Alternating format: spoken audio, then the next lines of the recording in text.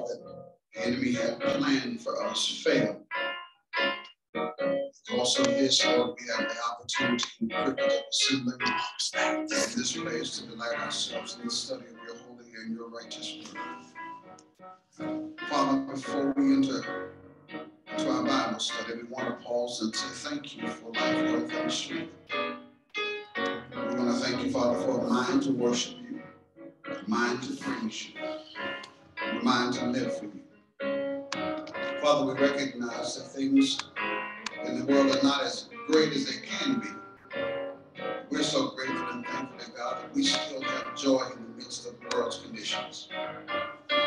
As we pray tonight, God, we pray from postures of blessedness, where we find all things kept for us. God, we want to pause in intercession and ask your blessing upon this nation.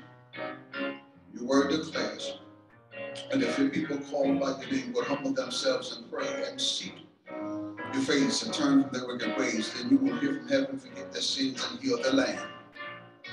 God, we ask that you would begin the healing, Lord, tonight. Touch the country of Russia, touch the country of Ukraine. God, we pray for all the things that are happening politically. We pray for the comfort of those who have lost loved ones in the midst of the chaos. Lord, we're praying and asking that you would begin to set an end to the fighting. Set an end to the fighting in the country, set an end to the fighting in politics. God, we pray that you again make faith and serving you relevant to the world. We ask you, dear Heavenly Father, to continue to bless the church doors that are open in your name. We ask, dear Heavenly Father, that you remind us all of why it is you established the church and how it is you intend to use the church. We simply ask the Heavenly Father to allow our relationship with you to be authentic, not to be just form or fashion or formality. But let it be real, Lord. Let it be real because we recognize how much you loved us and how it is that you gave your only begotten Son to die for the sins of the whole world. And we who have made the confession of Jesus Christ as Lord and Savior has received life and life more abundantly. And help us, oh God, to live that life in such a way that you get the glory, the honor, and praise. Allow us to live that life that we might make a difference in the world, wherever it is that we may find ourselves. God, we just simply ask that you hear our prayer tonight, dear Heavenly Father, and answer in accordance with your will. For we understand your will is what's best for us. Father, we pray that you touch those who are behind prison walls. We ask that you touch those that are in hospital beds and nursing homes, those who may be infirm or sick in their body, wherever they may be. We pray, oh God, that you touch those who are wrestling with mental illness, those that are dealing with substance abuse, those, dear Heavenly Father, who are dealing with brokenheartedness, Lord, and broken relationships. We simply need a touch from you, Father. We ask that you would hear our prayer tonight and bless each and every one of those circumstances and others. Things we know not to pray for, but according to the scripture, the Holy Spirit makes intercession on our behalf. God, we need you. We can't make it without you. Father, we don't even want to try. So we simply ask that you continue to be God, continue to be glorified, Lord, and be glorified through our lives. We thank you for Mount Carmel. We thank you for the place, dear Heavenly Father, you've sanctioned for us to be able to worship. And we pray that your presence permeates every fiber of its existence. But we pray that every auxiliary, every ministry, every servant of God, every child of God who darkens the doors of this place, Lord, recognize that they're walking on holy ground, ground that has been dedicated and committed to you, and therefore, Lord, to give you the glory, the honor, and the praise. So, God, we thank you in advance. Now, Father, as we turn our hearts and our minds and our attention to your word, we pray that you speak to us according to your will. We give you glory, honor, and praise in anticipation of what we shall receive. This is our prayer. In the name of Jesus Christ, we pray. And all in agreement will say amen. Amen. Victory today is mine. Amen. Amen. Can we greet you tonight with Jesus' joy? Those of you who joined us virtually, we greet you tonight as well. We're grateful and thankful that you're able to be a part of the study in that fashion. Tonight, we are going to continue with our discussion in the arena of faith and finances and stewardship. We've covered quite a bit of ground, but we intend to continue to cover more in the next couple of weeks. I pray that you have your handout. We're utilizing the same handout from last week. And you can get that on our webpage. You can get it in our Zoom references as well, those of you in the building. If you don't have them, we have them for you. How's everybody? Well, good. Many of us have decided to remain at home, perhaps because of the inclement weather. Amen. So let's just continue to pray for all who are under the advisories and the notices concerning weather. Got a call or a text earlier from my wife that she was somewhere hidden in a bunker at work or something. But we're grateful and thankful that she is here and well, and all of you are here as well. All right. It's good to see you, Miss Joe, on Sunday. And I heard I had a high time in the Lord. Praise God for that. And we're glad to be back in your presence. All right, let's get to it. We talked about faith, stewardship, and finances. And we started our study dealing with what I call stewardship considerations. Basically, what we've come to discover in stewardship considerations is that God is the origin of all things. Not only is God the origin of all things, but God is the owner of all things. He's the origin, the owner, and as a result of that, God determines the purpose and is the benefactor of all things. Now, for us, it's imperative that we understand that what has been given to us or bestowed upon us by God has been given to us, not that we might own it, but that we might operate in stewardship. Stewardship defined as living a lifestyle based upon an understanding of God's provision in all areas. And it includes the appropriations of those provisions back to God for his work through a direct relationship with his son, Jesus Christ, who is in fact Lord, and in accordance with his decree, which is his word, and that is that God might be glorified through everything that he has entrusted to us under the banner of stewardship. And so we talked about that, and what prevents us from effectively operating with those things that God has entrusted to us under the banner of stewardship is the fact that we have not resolved what I referenced last week as the stewardship debate. And the stewardship debate is simply stated is this, is when we attempt to function as lords over what God has entrusted to us. And we want to tell God what we're going to do or what we should do with what he's entrusted to us, as opposed to hearing from God and letting God be the director of the things that God owns. Are you with me? We talked about settling the stewardship debate is a matter of who or what you serve. According to Matthew 6 and verse 24, you will either love and hold to God while you despise and hate mammon, or you will love and hold to mammon while you despise and hate God. And whichever it is that you do, it will determine your sentiment of service. So you cannot say you serve God while you hold on to mammon. We describe mammon as being material wealth and or money, all things associated with material wealth and money.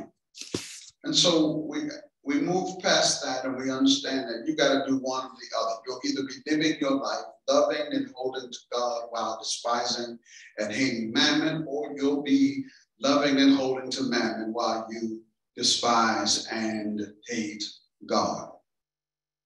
From that, we turn our attention to God's financial plan for success and the three components of that. And we discovered them to be tithing, offerings and first fruits.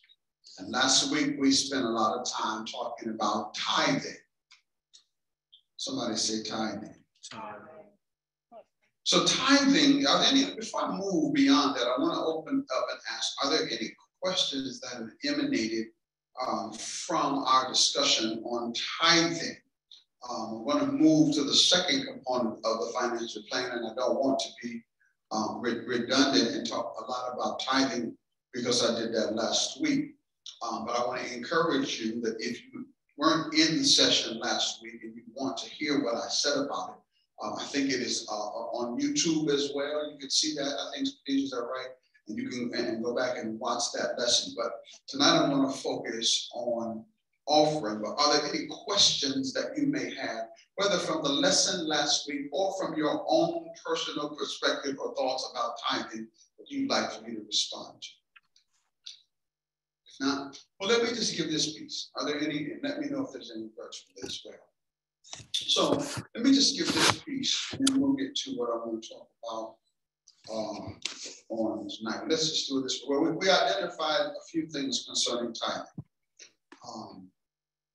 We identified that tithing is an act of honor, an act of honor. We saw Melchizedek and Abraham exchanging the tithe one to another. It was already a part of the culture, and it was the way they showed honor one to another. That came out of Hebrews chapter 7, verses 1 through 7.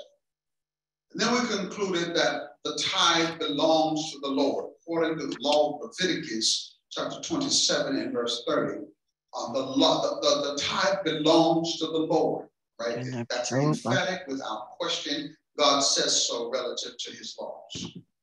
And then we turned our attention to the all-famous passage of scripture that talks about, that you hear about tithing, which is Malachi chapter 3, verses 8 through 10. And what we discovered there is that the tithe can be stolen. It's an act of honor. It belongs to the Lord, and it can be stolen. And so we're going to begin tonight looking at Malachi 3. I want to read again into your hearing, Malachi 3, verses 8 through 10. And then I want to build on verse 8 and share some things with you I think are significant for our learning. All right, you ready? Let's look at Malachi chapter 3 and verse number 8. It says, "Will a man rob God? Yet you have robbed me. But you say, in what way have we robbed you? In tithes and offerings. You are cursed with a curse, for you have robbed me, even this whole nation." Verse 10 says, "Bring all the tithes into the storehouse, that there may be meat in my house, and try me now in this, says the Lord of hosts, if I will not open for you the windows of heaven and pour out for you such blessing that there be no room enough to receive it." New King James translation. So, all right, now what I want to build on tonight is helping us to understand, first of all, that in order to tithe, you must be in the appropriate relationship with God, and that is, you must be a believer, right? You must be saved. And out of that relationship is the expectation of God on us to be tithers. And the tithes defined means tenth. We read that the tithes are plural because in the agricultural society, there were tithes of various things that they had. So it was all the tithes, not just the tithe of this and not a tithe of that, but it was all that they gained agriculturally that they were supposed to tithe in. Now, you know, we don't live in an agricultural society. So therefore, what we're going to be talking about is really more so our resources or our earnings. And I dare to say that in the sanctuary, our money. Our money, I know, don't quiver, our money. All right.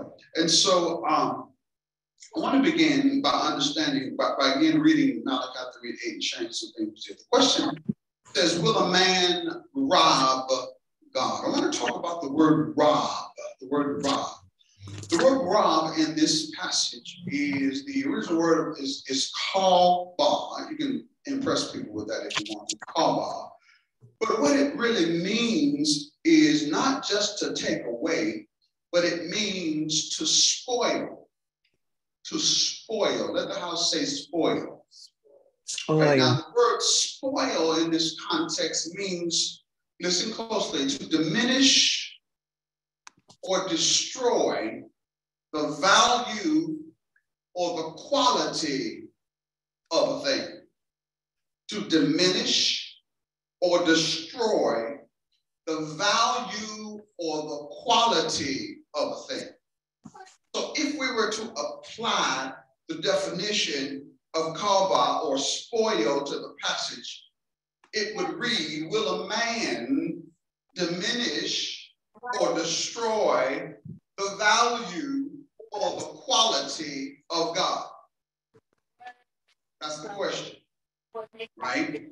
Now, in Malachi 3, the question is answered. It says, yet you have robbed me, right? And then the question is asked, and you say, what? How have I robbed you? And his response is in what? In tithes and offering. So therefore, how we deal with tithes and offering will constitute whether or not we are spoilers of God. That is to say, whether or not we have diminished or destroyed the value and the quality of God. Am I making sense? So it is fair to say that how we utilize our money relative to our relationship with God is significant, not only significant for our blessedness or our benefit, but it is also significant to God's value, am I making sense, and quality expressed. Now, ultimately, you should know that you really can't change the quality and the value of God, right? Because God's value and God's quality is not going to adjust for us. Are you with me?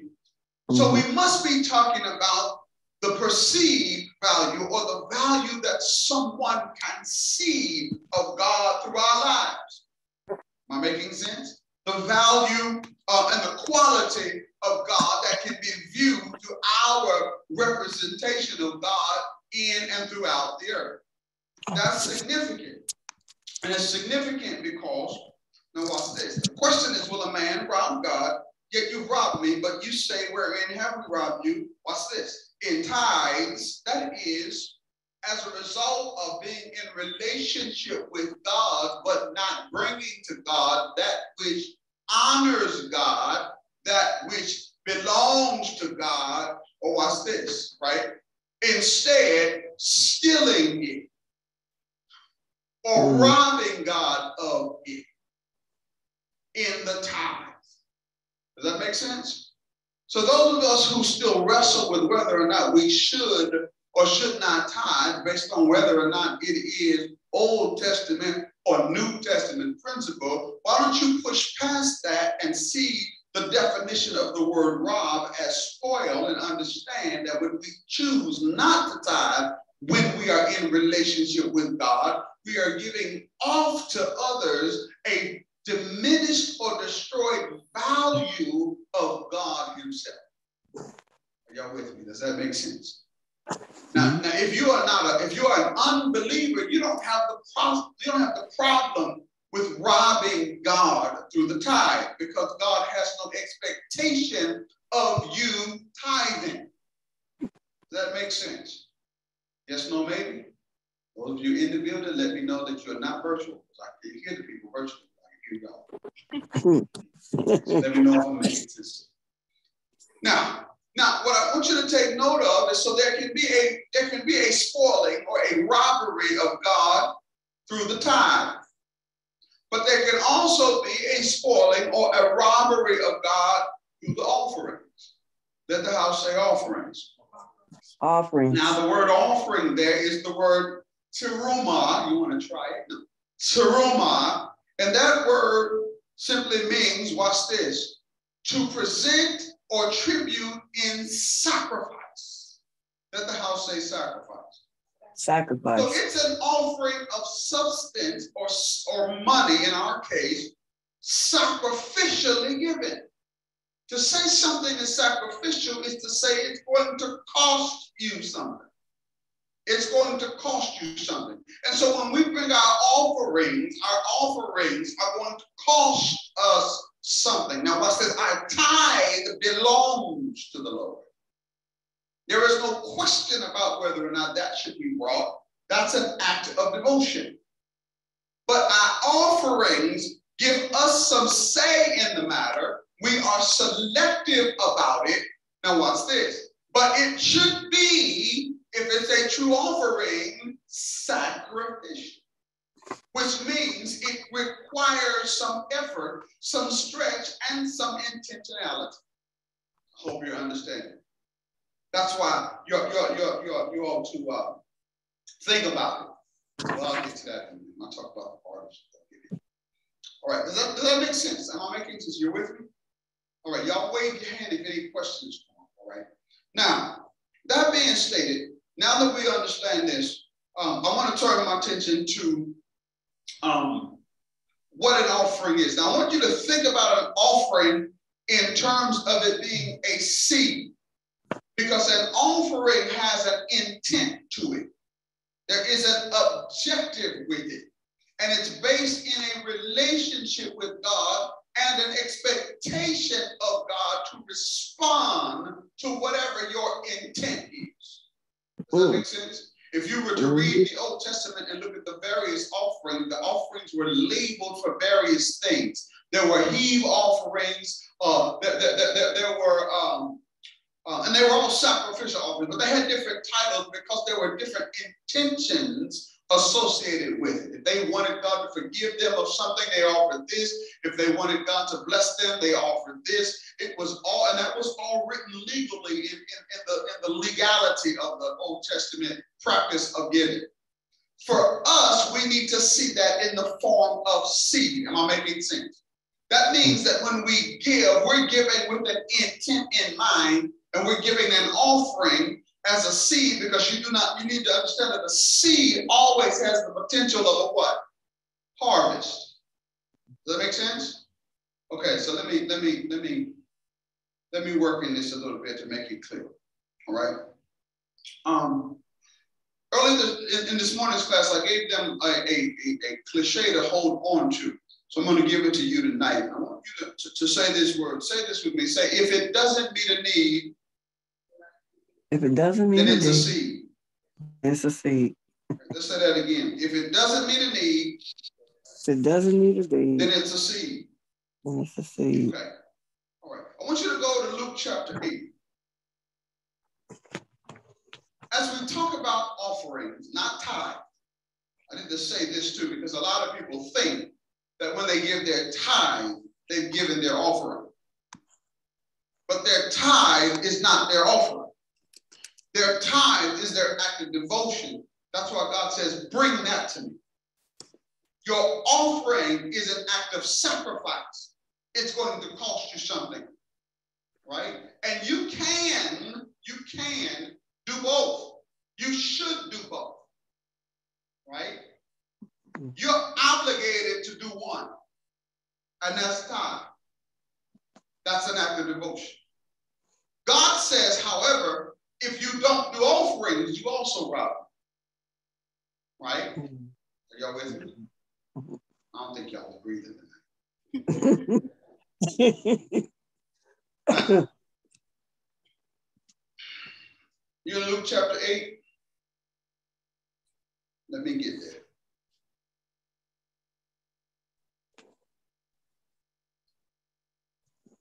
I think I'm going to have to start taking a nap before the second class. Luke chapter 8, I want to read verses 5 through 8. Now remember, in terms of considering an offering, we're considering it as a seed. Luke chapter 8, verses 5 through 8. Here's what it says. A sower went out to sow his seed. I want you to take note of right off the bat that the text says a sower went out to sow seed. It is indicating to us, it didn't say like it does in other passages of scripture, a certain man. It wasn't vague, it's specific, a sower. This is suggesting to us that there is an understanding associated with the act of sowing. That this is somebody who knows what they're doing when they sow seed, or in our discussion, as they give or offer offerings. Does that make sense? Mm-hmm. Okay, watch what happens. A sower went out to sow his seed.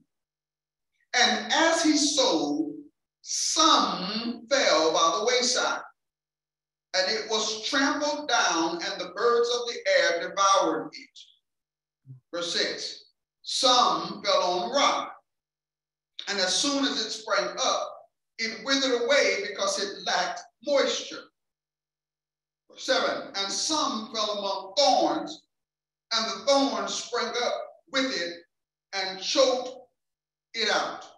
Verse 8, but others fell on good ground, sprang up, and yielded a crop 100-fold. When he had said these things, he cried, he who has ears to hear, let him hear. Right? So this is Jesus teaching his disciples. He says, this is significant for you to hear. And if you've been paying attention to my series on faith, you would know that this is a faith developing teaching that he's offering, right? He says, a sower goes forth to sow seed. I want you to take note of the art in which the sower sows. He goes to sow, the Bible says, some seed fall, and it falls on what? Stony ground. Then he says some other seed falls, and it falls on ground, but because it has no moisture, it yields no fruit. Are you with me? The process continues till ultimately there's some that falls into the right ground. What happens? And it produces incrementally. Does that make sense? This teaches us that sowing is not arbitrary. Sowing is according to art. Giving offerings is not arbitrary. It is an art act. It is artfully expressed. Why? Because it has an intent. What farmer do you know or have you heard of that goes out with a bunch of seed and just says and expects to have a harvest? That sower sows with a discipline, an expectation, and an intent. And they sow specifically. We were talking this morning, and I said to the morning class that when you give an offering, you should be offering unto God as a sower sowing seed, with an intention of receiving an incremental increase in your life. Y'all are mighty quiet. Okay, so let me see if you can shout on some of your Bible verses. He that sows sparingly shall reap sparingly. He that sows bountifully shall reap bountifully. That's the principle of God in the kingdom of God. That watches you reap what you sow. Y'all are mighty quiet. So if you're just arbitrarily giving an offering, you are saying that I have no expectation of God doing anything with my faithfulness, watch this, not to rob him. Instead, I'm just giving to give, and I have no concern about it. All right? Okay. So sowing is an art. Say that with me. So sowing is an art. Notice that the passage, Luke 8:5-8, also points out various types of grounds to sow in. There was a question in the morning class, how do I know where to sow? How do I know where to give my offering? right? Well, you have to be a soil tester. You ought to know what type of ground is fertile ground for you to sow into, right? But that's another lesson for another day. I'm going to keep moving. So, one of the things that we've resolved is the stewardship debate that says that God is the owner of all things. He's the origin of all things, right? He determines the purpose of all things, and he's the benefactor of all things. Once we settle the stewardship debate, we no longer try to take over or take control of what belongs to God, but we operate in stewardship, that is, in accordance with God's expectations for us and that which God has entrusted to us. The way we should operate in stewardship is, watch this, as a sower. We've already settled the devotion piece. That's our devotion to God. We bring our tithe to him. That's a dead issue. That's settled. But when it comes to offering, we must offer as a sower sows seed. That is going forward to plant the seed in such a way that we have an expectation of receiving that harvest. Understanding that as we sow, so shall we reap. So if I want to reap bountifully, then I should what? Sow bountifully. If I want to reap sparingly, then I should sow sparingly. And God, watch this, is the one who gives the increase. He determines the increase predicated on how we sow. Am I making sense? Okay. Are y'all with me? All right, so let me add another layer. If I don't sow, right, and God expects the seed he's entrusted to me, right, to be sown, then I'm not operating in stewardship. Am I making sense? Why? What happens to a seed that is not sown? There is no growth, there's no harvest, there's no... Where is it? Where is it? If it's in my hand to sow, but I never sow it, where is it? It's in my hand. It's held. Okay, let me see if I can jog your memory. Stewardship debate is settled based on whether I love and hold to God versus despising and hating mammon, or loving and holding mammon as opposed to what? God. Am I making sense? A seed held produces no harvest. A seed held produces no increase. And a seed held is robbery. I'm mighty quiet. You want proof, don't you? Go to Matthew chapter 25.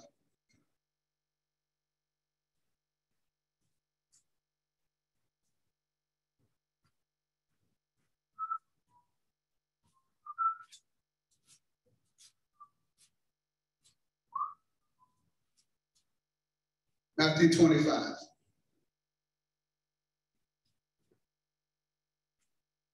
You there? Matthew 25, beginning at verse number 14. It says, for the kingdom of heaven, pause, kingdom, the word system of heaven, God.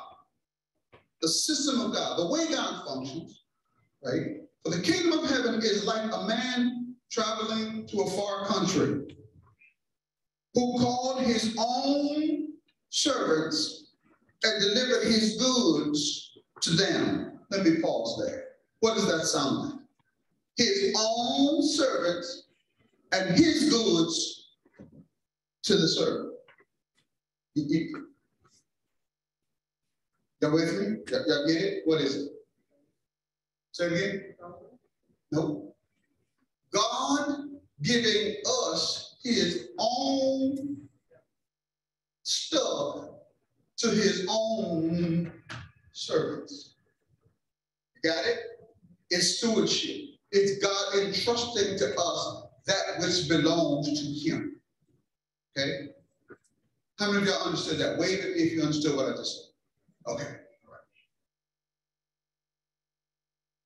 Let's keep reading. For the kingdom of heaven is like a man traveling to a far country who called his own servants and delivered his goods to them. And to one he gave 5 talents, to another 2, and to another 1, to each according to his own ability. And immediately he went on a journey. How many of you have heard this text before? Right? Okay. Watch this. Then he who received the 5 talents went and traded with them and made another 5 talents. What percentage of increase did this man make? He had 5, had another 5. What percentage of that? 100%. Very good. 100% increase. And likewise, he who had received 2 gained 2 more also. What percentage? 100%. But he who received 1 went and dug in the ground and hid what? His Lord's what? Take note of this. The subject matter opened up talking about talents. 5 talents, made 5 talents. 2 talents, made 2 talents. 1 talent, hid and dug the Lord's, hid and dug what? The Lord's what? Yes, in your Bible, you go ahead and say it. Money. Jesus is talking about money. Okay, I just want y'all to see that. Verse 19 says, after a long time, the Lord of those servants came and settled accounts with them. Now, the Lord has given him his servants his money, and he's left. They go, gain 5. Another one goes, gains 2. One goes, hides, digs in the ground, hides the Lord's money, and then they wait. They go about their lives, and all of a sudden, the Lord comes back, right, to take an account of what they've done. What they've done with what? The Lord's what? Money. Are y'all with me? Watch the text. Verse 20. So he who had received 5 talents came and brought 5 other talents, saying, Lord, you delivered to me 5 talents. Look, I've gained 5 more talents besides them. His Lord said to him, well done, good and faithful servant. You were faithful over a few things, and I will make you ruler over many things. Enter into the joy of your Lord. Now, part here, we talk about those words in terms of going to heaven and living a good life, right? But the proper context of those words scripturally is Jesus is referencing them in accordance with how you use God's money. It's in your Bible too, right? I don't have a trick Bible, I promise you. He says, when you are productive and you bring and you yield 100%, when he comes back, he looks to see of your productivity. Now stay with me, don't get worried. Just stay with me. Y'all with me? Yes? Okay. Verse 21. Well done, my good. 22. He also had received 2 talents, 22, came and said, Lord, you delivered to me 2 talents. Look, I've gained 2 more talents besides them. His Lord said to him, well done, good and faithful servant. You've been faithful over a few things. I will make you ruler over many things. Enter into the joy of your Lord. Same thing, right? 100% in productivity. He came back and said, well done. Watch. Verse 24.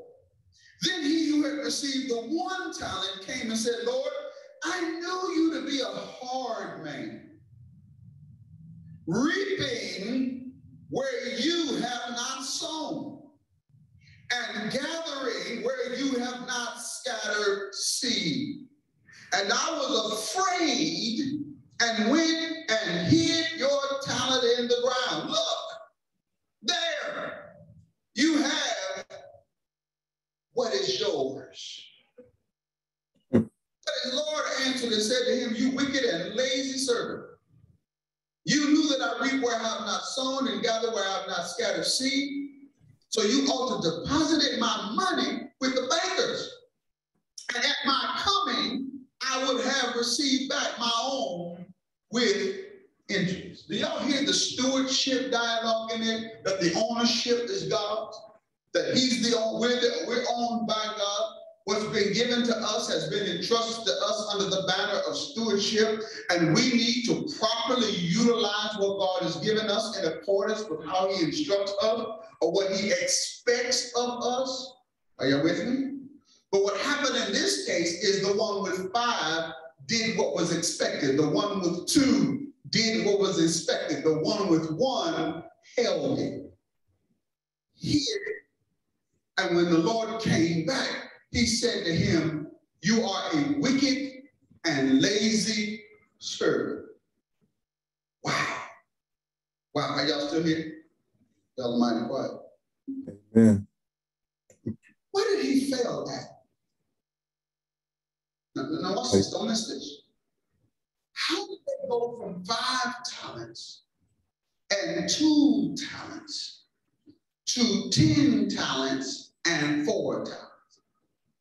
How did they do that? Right? Okay. Well, we get the explanation of the banker reference when it comes to the one in that indictment. But watch what I'm going to show you. They sowed, therefore they reaped. That's why we have the incremental references. The 5, the 2. The 2, one with the 2 did exactly what the one with the 5 did. Why? Because he followed proven methods. He saw what he did, it worked for him. He took what he had, did what he did, and got the same results. Although they didn't get the same amount, they got the same result. Why? Because the text is not talking about amounts. The text is talking about the methodology of stewardship. How you handle. And what does it reveal to us? One, that God has an expectation of us taking what He is entrusted to us and making more of it. Amen. Number 1. Number 2, watch this. He expects us not only to gain an increase, but to make sure that the increase is available to Him when He returns. But the one with the 1 talent didn't even care about any of that. He disregarded the fact that 1, he was owned by God, so he did what he wanted to do. 2, he failed to follow proven methods of those that were before him. 3, are y'all still here? He began to do with what belonged to God, what he wanted to, and what he thought was, since it is that God does not sow, but yet He reaps. Am I making sense? Then what I'm going to do is I'm going to impress God by holding what's His so I can give Him back exactly what He gave me. Ooh-wee. Are y'all still here? We're talking, just, we're talking about how to sow, how to offer unto God. All right? So then, let me see. I want you to look at verse number 19, because I think it's significant. And it says that after a long time, this helps us to understand that we can be wrong for a long time. And think we're right. Y'all ain't gonna talk to me. Only to have the day of accountability come. And we be exposed as being what the Bible says as what? 2 words. Wicked and lazy. Wicked is associated with evil. And since the subject matter is money, the Bible says the love of money is the root of all evil. Are you with me? Amen. So what happens is when we begin to hold mammon, what we begin to do is value it. In the process of valuing it and holding to it, we devalue God. And as a result, a curse is on us, which means God cannot bless us in accordance with what he desires because we do not function in the stewardship that God calls for that causes us to receive the blessing. It's what he said in Malachi. Will man rob God? You said, where are you robbing? He says in tithes and offering. And then the next verse he said, you are cursed with the curse. Am I making sense? So, now with any questions, thoughts? Don't let me. Any questions or thoughts? No?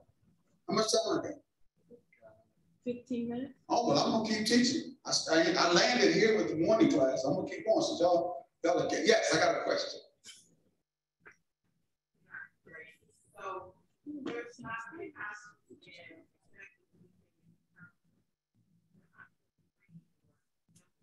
No. So the question is, should there not be a conscience to expect in return? Is that correct? And is that not being selfish or greedy? It would be if you expected something other than what God says God will do. Now, what God says as a result to return for those of us who are in relationship with him, who are devoted to him to bring the tithe, is that he will open the windows of heaven and pour us out a blessing that should not be room enough to receive. So if God don't want me to expect that, God should have told me that's what he's going to do. You see, you're not in disobedience to expect God to do that. As it relates to the offering or the seed, what you expect from God is what I put on incremental increase that leads to harvest. So in accordance with what you sow, right, that's what you ought to expect to receive. Incremental, but you can't define it. Right? Let me put it. I said this earlier. In fact, let me just say this. One of our members came to me after the morning session. I won't tell you who they were. And they were saying to me that they give offering here at the church. And when they give offering here at the church, they use the offering envelope. Right? And they confirm that they're tithe, but they give offering too. And when they give the offering, what they do is on the offering line, they write offering and they write youth on there. Right? And I said to that individual, they said, is that wrong? I said, well, it's not necessarily wrong because when you write it on the envelope, it's not like God's going to read the envelope. Okay, that's something for the financial team to deal with. However, what I told her she was doing was naming her seed. And that's okay. That's okay. Remember, I don't want you to miss this, right? We're still talking about faith. And faith is the substance of things hoped for, the evidence of things not seen. When you go to the store and you get that little package, they got that big pretty picture on there. They tell you this or that did, right? But when you open it up, that's not what you see. What you see is a seed. And when you throw that seed in the ground, and this is to your point. Once you put that seed in the ground, all of your expectation is predicated on what you see on the picture. Am I making sense? So the whole time you nurture the seed, you water the seed, you came for the seed is going through an incremental growth process, and it will ultimately yield what you see. But our expectation of any plant growing is not the plant. It's the procedure and our belief in God to do. That he allows the sun, I'm not getting preachy, but he allows the sun to shine on it, the rain to water it, all other vegetation around it. The weeds don't stop it. Are y'all understand? That's faith. So when you're sowing that seed, again, money is it's amoral. It is neither good nor bad. It takes the shape of the person who handles it or manages it. That's why I'm teaching what I'm teaching. It's a seed. If it doesn't meet a need, it's a seed. God said that I would supply all your needs according to his riches and glory, right? So you don't have a need problem. They're already supplied. You have a seed problem. And watch this, you will either hold the seed or watch this, what I call abuse God's seed, which is to take the seed and put it somewhere it doesn't belong. Like the mall, the movies, the restaurant. Y'all ain't gonna say amen. Amen. Y'all ain't saying, but it's the reality. Amen. But watch the text. I hope y'all are getting it. Most of the Lord's resources are stored. The reason that the storehouse struggles is because your house doesn't. Amen. Mm. You have reserves for your circumstances, but no reserve for God's. Mm. It's truth. That's the law. Am I making sense? Yeah. Yes, What sir. this wicked and lazy servant did was take what the Lord gave him, put it away, leave it there, and then, watch this, had the unmitigated gall that when the Lord came back for it, he was with the others who had gotten 100% increase, but he thought he was in the same line with them by just giving him back what he gave him. It was almost like a tit for tat relationship with God. Mm. That one might quiet. Am I making sense? Yes, sir. Does that answer your question, Sean? I'm sorry. Any other questions? Any other questions? Right? I'm on. I'm going to be fair, I want to do this. I think, Isaiah, if you, or one of you all, if you all can tell me if Shay or Sharon Faircloth is online with us today. She said she would be there, and she had a question she said earlier, and I want to make sure that I respond to that question. Is she there? I'm here. Sharon, if you're there, if you can just kind of, I don't know if you can type the question in the chat or something. Ask her to ask the question again so that I can get into the class and I can respond to it. I don't really want to go ahead of the morning class. I want to keep us all on the same pace. Because if I turn the corner on first fruits, that's a whole nother lesson. So we've covered tithes, we've covered offerings, and the next we'll cover first fruits. Does that make sense? Y'all okay with that? Okay. Any other questions online? It was about legalism. You understand what I'm talking about? While we're waiting on that question, y'all understand? Is this making sense to you? Right? Are you seeing it scripturally? It's imperative that you see, because oftentimes we do not apply the scriptures to our living. We just read it like it's a book and then we put it down and go on like we read a story. But in reality, these are principles for living. That's what the Bible is. It teaches us how to live. That's why I wanted you to see the conversation started out with talents. But by the time they got to the end of it, they were talking money. And I'm telling you that money is a subject that Jesus talked more about than any other subject. But we don't talk about it. Right? We got it? Is it coming? Yeah, we're working on it. Okay. All right. All right. All right. Let me see. What else can I say about this before we...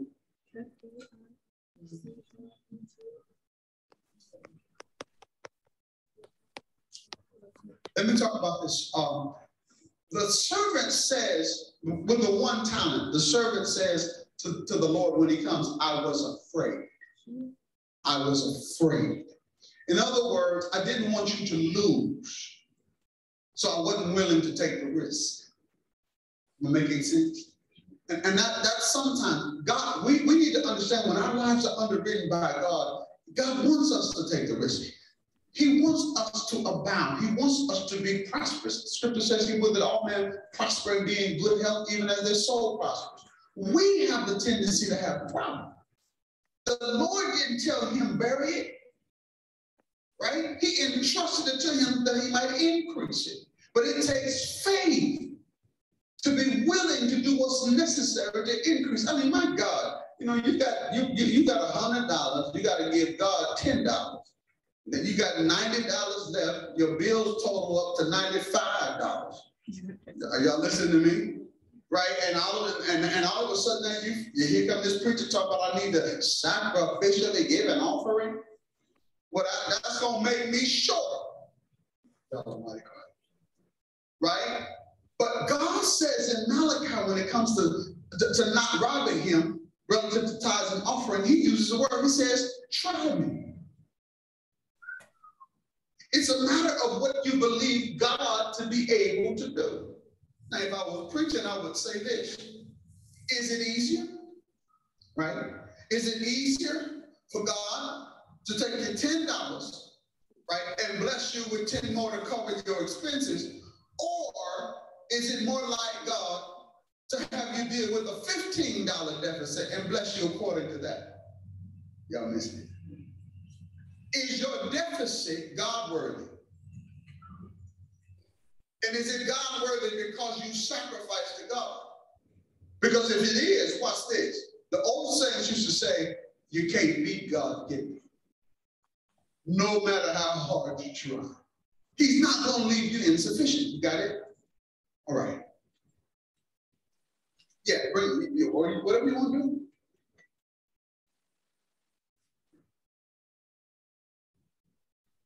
Okay, the question is, how do we determine the difference between liberalism and legalism to bring honor to God?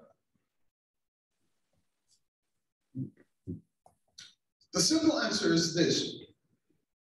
Legalism is according to the law. It is rigid. It is dotting the I's and crossing the T's with an expectation of God responding because you dotted the I and crossed the T. That's legalism. It is by the numbers. Liberalism is by the nature of the heart. It is based in the relationship, right?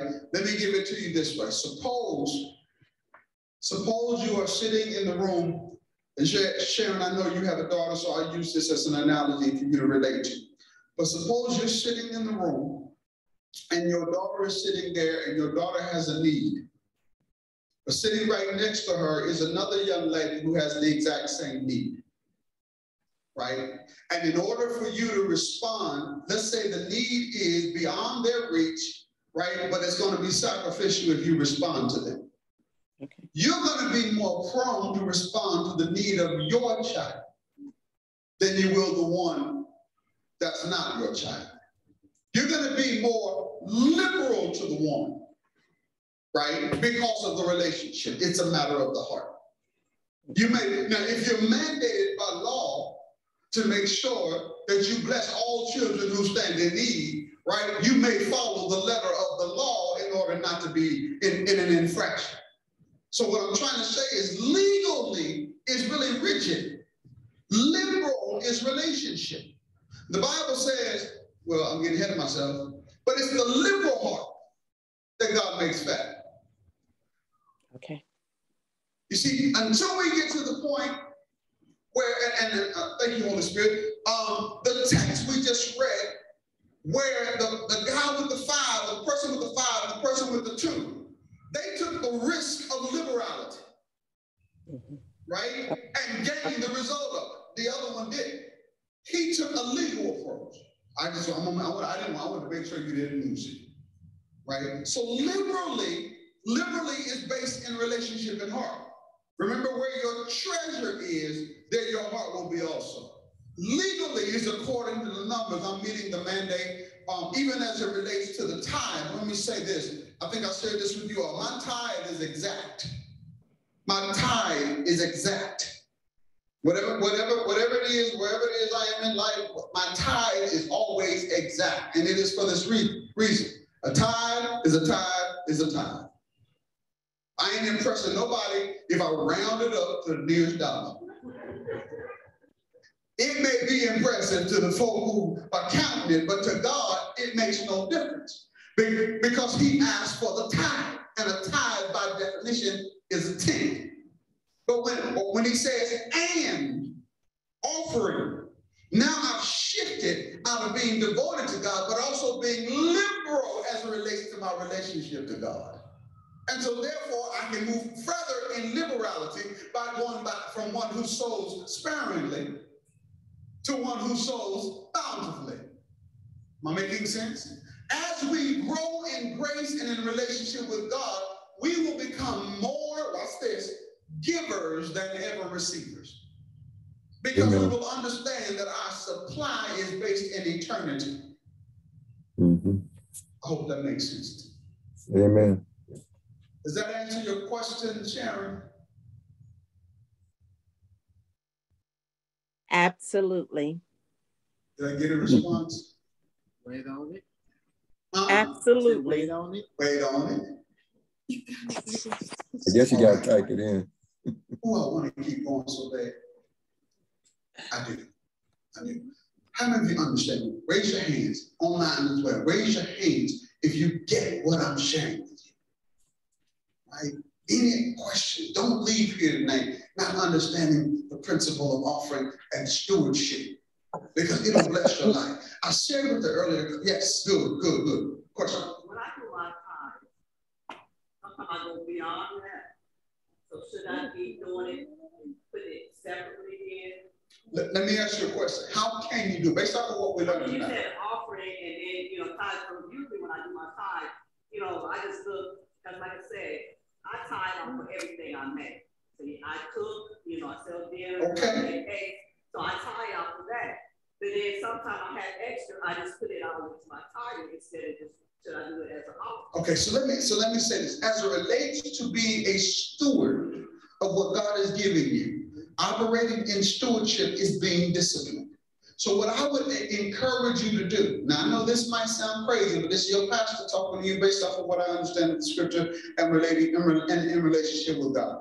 What I would suggest that you do is this: tithe off of all of your earnings. You're doing that wonderfully. You're bringing your tithe off of what you earn, right? Now, that's devotion. What you give as an offering, you get to determine. So whether it's the extra, you do that. I put it in as tithe, but should I do it as an offering? I encourage you to let your tithe be your tithe. And anything over and above that, classify as an offering. But watch this, not just doing it mechanically, but also spiritually declaring within your life, what am I sowing for? Is this a seed? Is this an apple seed that I'm sowing because I want or desire apples?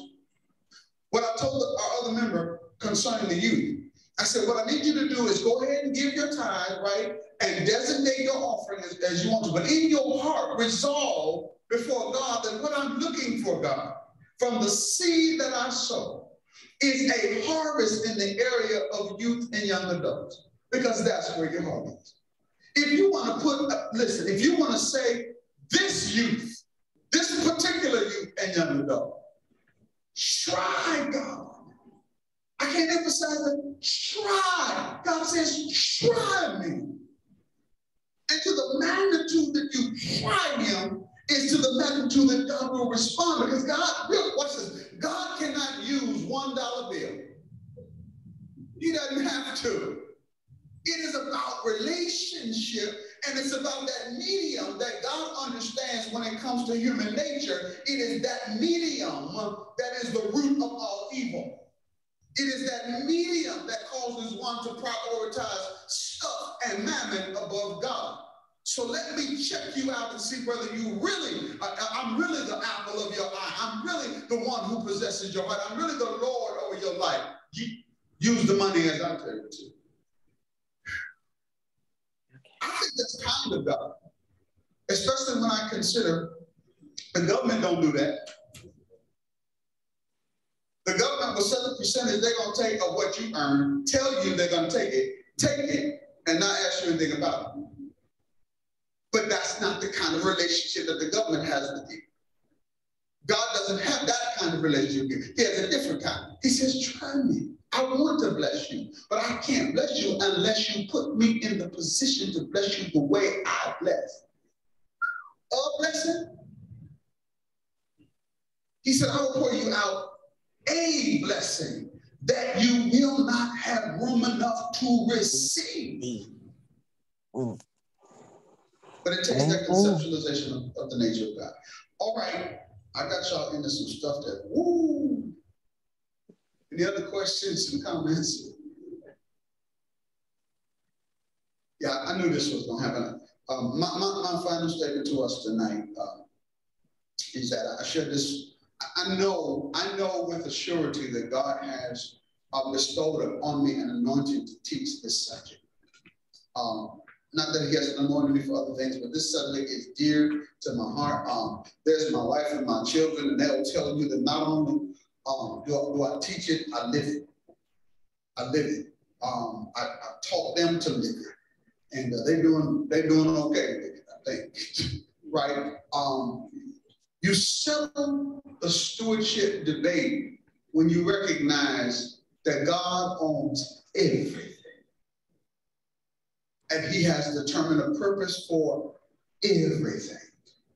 If you mess around and take resources that God has purposed for the advancement of the kingdom and you go off to the UK, God's going to respond to that. And you may not even see it coming, but when the day of accountability comes, what God will do is say, hey, this is what you did. And then he has to level the consequences of that action.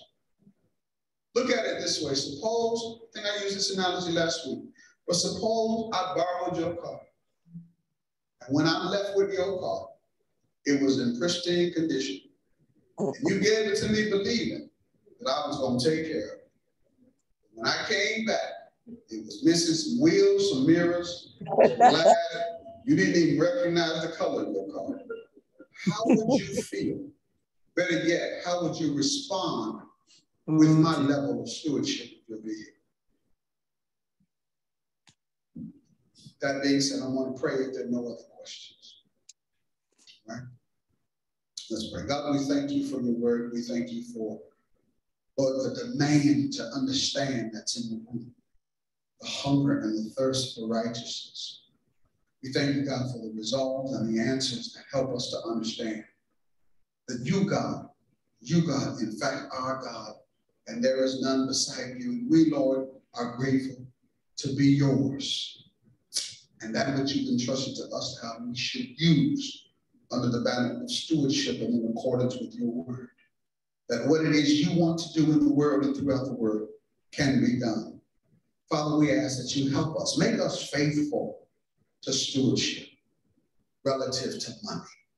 Make us faithful to Heavenly Father, to that act of devotion and tithing, Lord, and give us hearts of sowers, Lord, that we might sow in accordance with that which is needed in our world, in our lives, in our society. Lord, we recognize that money must have a mission. We thank you, dear God, that we are missionaries of that money for your mission and for your purpose. Lord, give us traveling mercies as we leave this place within your presence. Continue to bless those who stand in the need of a touch of healing, those that are in anticipation of healing, all those, dear Heavenly Father, that have received their healing. We just simply thank you, God, for we recognize that we do not live outside of your presence. And in your presence, there's the fullness of joy. So we thank you, God. In Christ Jesus' name we pray. And all God's people would say, amen. Amen. Man. Good night to those of you who joined us virtually as well. Good night, Amen. everyone. Good night. Night.